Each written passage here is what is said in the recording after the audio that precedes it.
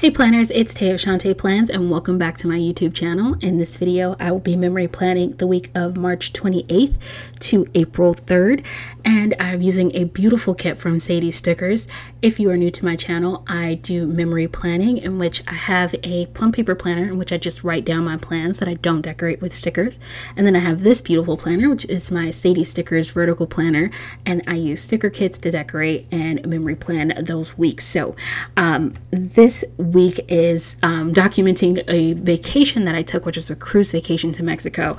And if you haven't seen the previous video right before this, I highly recommend checking that one out first, as it has the beginning part of this vacation and the beginning of the stories, and we will be picking up from there. So I'm going to get started by putting down the base of this spread, which includes doing the bottom washi. And the funny thing was, when I actually started planning out these 2 weeks, I started this week before doing the week that came right before it.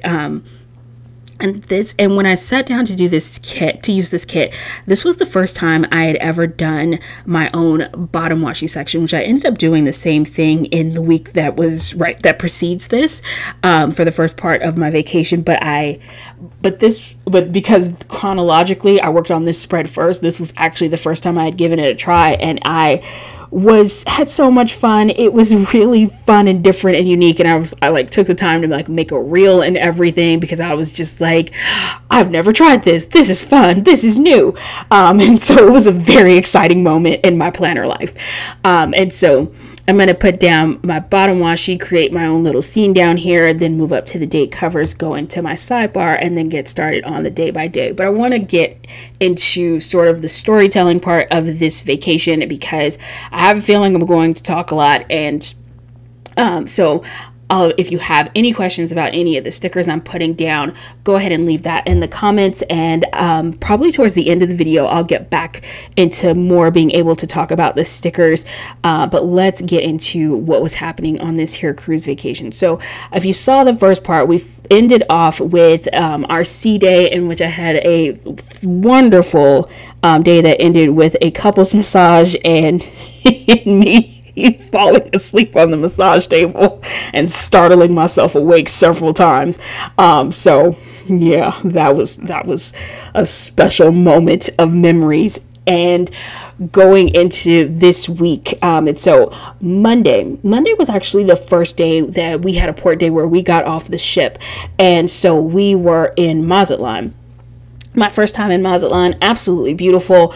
And so the first thing we did was we got up and went to breakfast in the Windjammer in the buffet area at the ship. It's our favorite place to go get breakfast, because they have a huge variety and you can get all different types of food. It's really nice and convenient. And after we got off the port, we had scheduled an excursion which included a short tour around Old Mazatlan, which was really cool. And then we got on a ferry which took us over to a place called Stone Island, and it was really great because the excursion that we had booked came with, once you got to the island, 2 activities and lunch, and then of course we were on the beach, and so we had our beach chairs and section area, and access of course to the water, and the beach club was really nice. And so one of my favorite types of excursions to do when I'm on a cruise vacation, because I feel like if you're going to do that type of a beach day, it's really nice, because then you have all of the amenities and things around you, and then plus the additional activities. And so the 2 activities that I picked, because I actually have I want to say 5 or 7 different activities you could choose to participate in, and you could pick from the list what you wanted to do. And so I selected horseback riding and the banana boat ride. So horseback riding, if you have not seen I feel like this was a couple years ago, on another vacation that I went on, in which I had talked about my relationship with dolphins. And I'm not gonna say that dolphins are terrible creatures. They're not. They're probably good creatures, but my personal opinion is that dolphins are nothing but sharks with better PR. That's it. That's what they are. They come across all friendly and stuff, but they can be water bullies.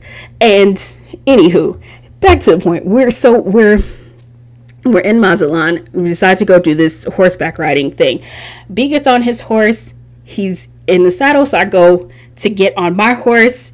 We're a part of a group that's going to ride these horses. I'm getting on my horse, and I see B. He's got like his legs in the stirrup. He's situated on his horse. Everything is great. I am 5'1". I'm quite short. I got on my horse. My feet did not reach the stirrups. And so I'm trying to like flag down the guy who's at that point trying to help other people in our tour group get on their horses. And I'm explaining to him that my slides are coming off my feet. They're not sitting in the stirrups on this horse. So I'm feeling very unstable, propped up on this horse. And when you sit on a horse, you're reminded immediately how high off the ground you are. Those things are huge. And I'm dangling precariously. And so I'm pointing at my shoes and explaining to him, these are going to fall off. His solution, oh, no problem. He takes my shoes off my feet, just sets them off to the side. So now I'm sitting on the horse barefoot. My feet still don't reach the stirrups. He seems totally oblivious to the fact that I don't feel stable and secure on this animal. He hands me the reins. My horse immediately snatches the reins out of my hands and is like, no, I really don't want you holding the reins. I know what I'm doing. You just sit there. And that was the vibe I got. And I was like, okay, I'm gonna just hold on to this part at the front of my saddle and try to stable myself. And I was gripping that horse with my thighs for all dear life. I was like, oh my God, I don't want to fall off this horse. And then it starts to move, right? Because the tour is starting. And these horses, they take this route several times a day, every single day. They know where they're going. They know what they're doing. And that's what I had to keep telling myself as we started taking off on this here little journey, because I was terrified at this point. Because as the horse starts to move, you start to jostle. And when no part of you is stable on a horse and you're that high off the ground, every part of your body is in terror. And I'm like, oh my God. And so then our tour guide goes, everybody needs you to move over to the right. He was trying to get us out of the road because a car was coming. So I go to reach for my horse's reins to try to direct her over to the right. She snatched them reins away from me so quickly and was like, Heifer, I thought I told you a second ago I didn't want you holding my reins. Sit there. I know what I'm doing. And I was like, oh my God, I need to like not anger this horse, because my life is in her hands in this moment. And I just want to make it through this ride. Please, Jesus. B, meanwhile, is like riding his horse in front of me, holding the GoPro with one hand, all secure with his feet in the stirrups, with his horse reins in his other hands.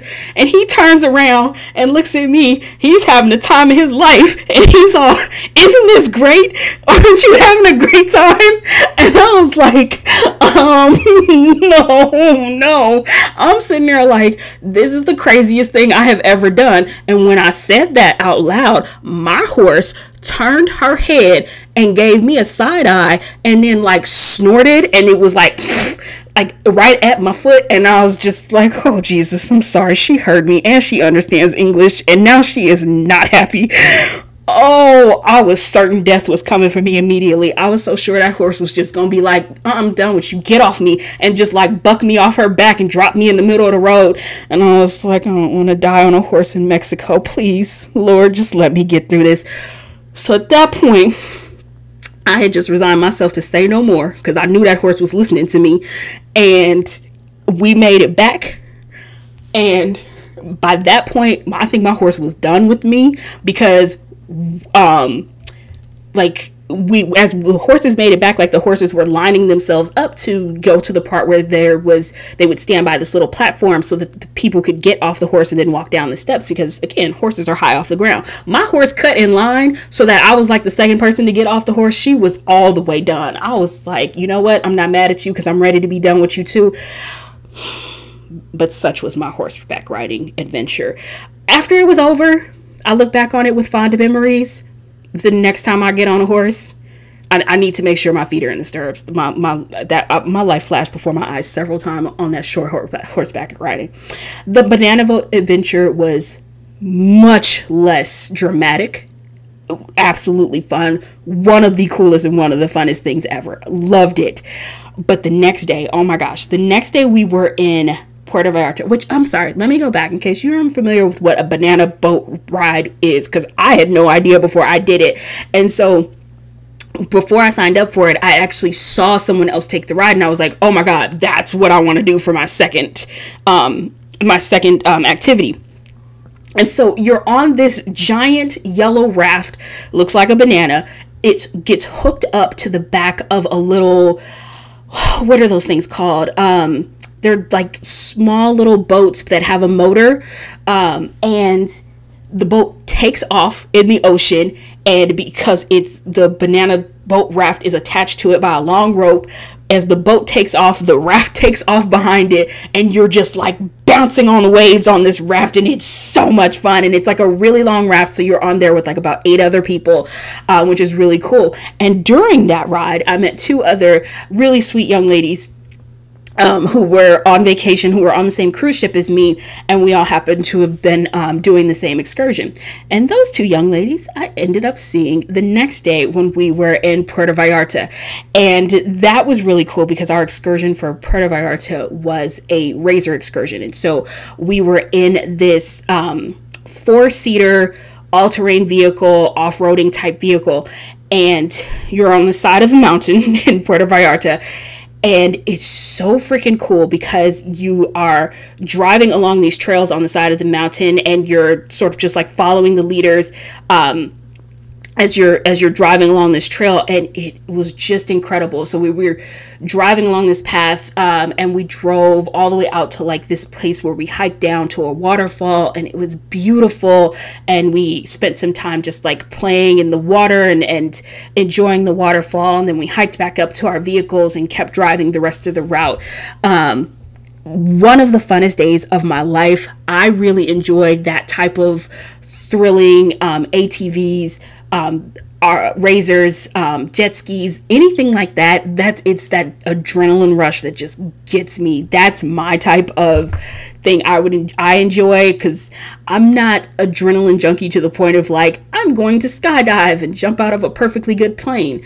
Absolutely not. I don't have that type of bravery. But driving on the side of a mountain where the car in front of you is kicking up so much dirt and dust you can barely see an inch in front of your face, and you're paying as close attention as you possibly can to every curve in the road and the direction that the car in front of you is going, because if you make a wrong turn, you're going to drive yourself off the side of this mountain and die. And it was so funny because I knew B wasn't going to want to drive. We differ in that area so greatly. He hates to drive and I love to drive, and it was so funny because the 2 girls I had met the day before on the banana boat ride, when they told us we were going to be in groups of 4 for the razor excursion because it was a 4-seater vehicle, and the tour group that we were a part of, and people started breaking into groups of 4. And so it was just me and B. So we needed 2 other people. And I happened to see those 2 girls who I was on the banana boat ride with the day before. They saw me and they came up to me and they were like, we're going to ride with you because we don't want to drive. We're terrified. We don't want to try to do this. We just want to be passengers. And I was like, word, because I definitely want to drive. And I was trying to be the type of person who was going to be like, I'll share. And, halfway through this, if anyone else wants to drive, no one else in my group wanted to drive. I had the best group. It was so awesome because I wanted to drive the whole time. It was so much, like literally that was one of the best days of my life. If I could go back and redo that day, I absolutely would. I had so much fun. I also really loved hiking down to that waterfall because it was so incredibly beautiful. But yeah, those 2 days of my vacation I thoroughly enjoyed. Moving on to Wednesday, we were back on the ship. It was another sea day, and it was so great because I was exhausted after the 2 days of adventure and all the things that we were doing, and by the time we got to Wednesday, I remember napping in the room we got up, absolutely was not going to the gym. I was so tired. We went to breakfast, came back to the room for a little bit, ended up taking a nap, and it was wonderful. And I ended up introducing B to Bridgerton. And I feel like sometimes timing is everything when it comes to getting B to watch shows that are very much Tay type shows, where like Bridgerton is absolutely not something he would have ever sought out on his own, but it was just great timing, and I got him hooked and he liked it, and I was like, yes. And so we got a chance to watch and enjoy Bridgerton, and then we sat out on our balcony and enjoyed the waves. I love the ocean so very much.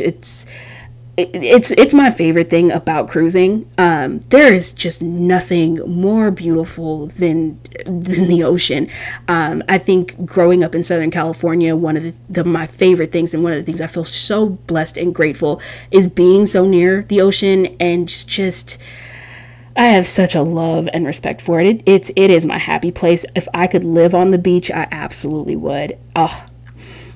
So catching up to where we are here on to Thursday, which we were still on the ship. It was another sea day, and so we did a little shopping around the promenade on the ship, and ended up getting like they always have like shirts on the cruise ship you're on that have like the name of the ship that you're on in like large block letters on the back of it.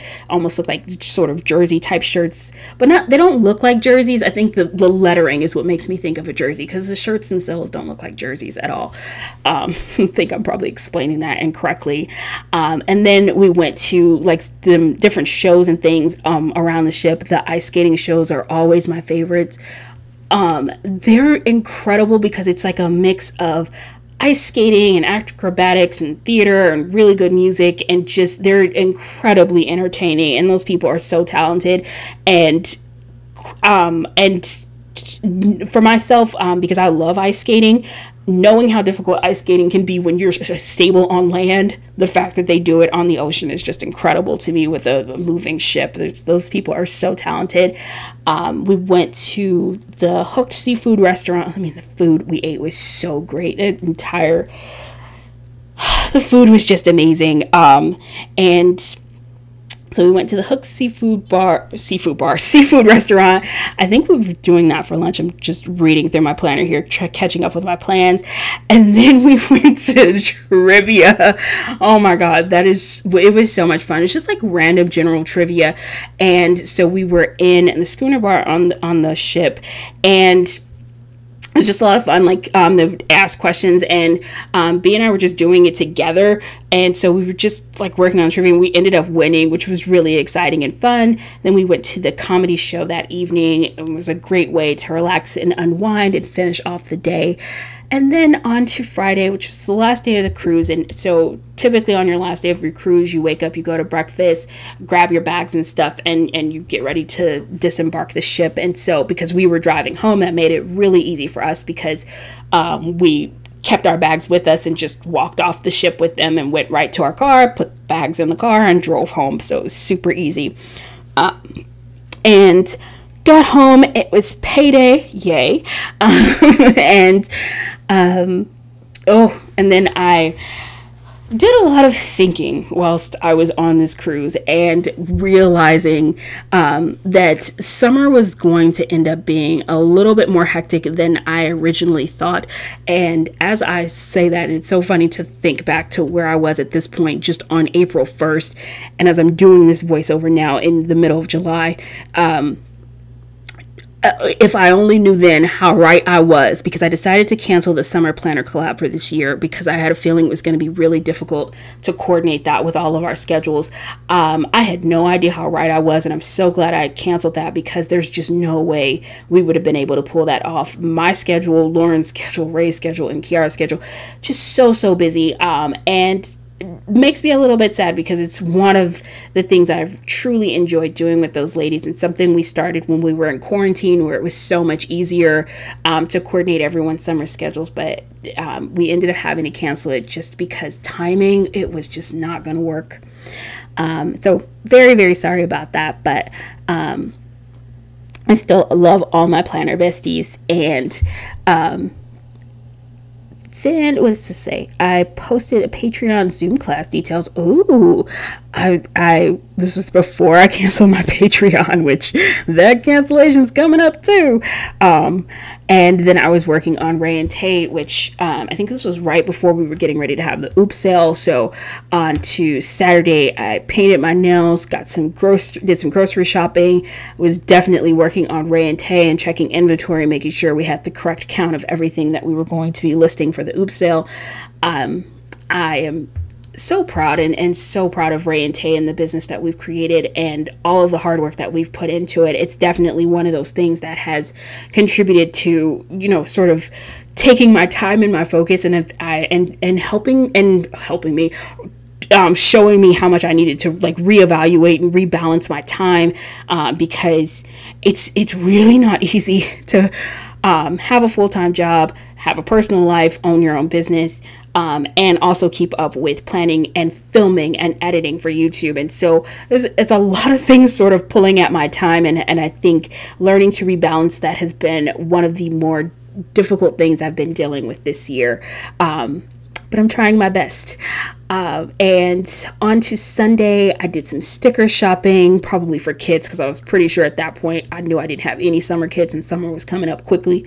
I was doing some planning. I created an Instagram reel. I watched Moshi's super long haul, which is so funny as I say that. She's recently uploaded yet another long haul.